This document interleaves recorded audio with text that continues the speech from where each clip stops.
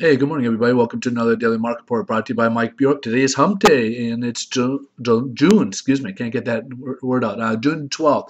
And today's going to be a light day here, so we got no economic news releases scheduled for today.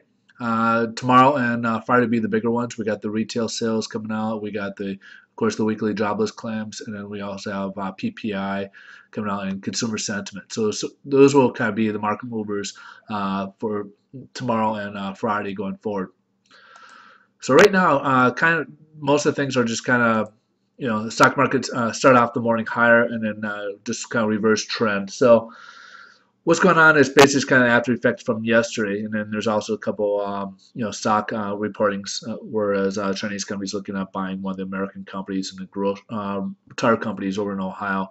And then you got some merger acquisitions, but mostly it's from yesterday, kind of repeat of yesterday, where there's concern of possible tapering of the quantitative easing. So people kind of worried about that. And, basically the whole gist of that is, Japan's bank not doing anything. Everybody's kind of sitting idle. And then you got Germany with the high courts having the review of what's being done with the bond buying in Europe, if that's legal or not. So it's just creating a little bit of a volatility in the markets right now. And so right now we're just kind of competing the bond market and competing with the stock market for dollars right now.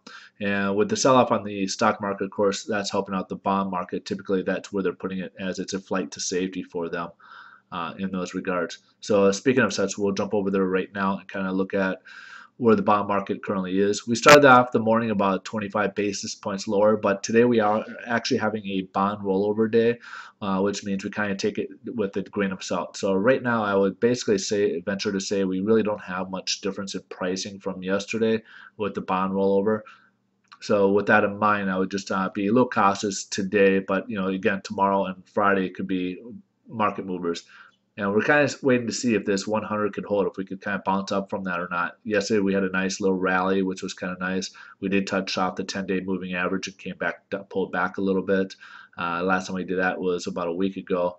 As you can see, right around June 5th was probably about the last time we kind of did that. So let's hope for the best and see if we can get some rally going on here and see if we get some better interest rates. Long term, I do think we'll have better interest rates, but the short term it's a little volatile right now to determine actually if we've hit bottom yet or if we're looking. We haven't seen any trend reversals or signs of it as of yet. So only that it keeps going downwards. So just be cautious. You guys have a wonderful day. Thanks for watching, and we'll see you guys tomorrow. And tomorrow we'll have more news to view. All right, take care.